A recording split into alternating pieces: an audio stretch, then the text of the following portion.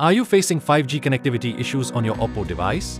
Follow these steps to restore high-speed network access and stay connected.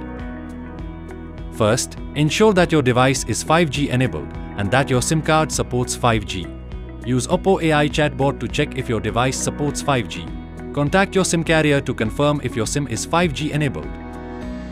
Verify that 5G is activated in your device settings.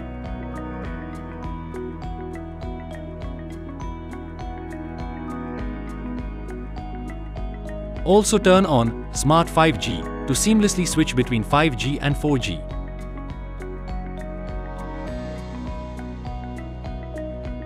Confirm 5G network coverage in your area by checking with your carrier.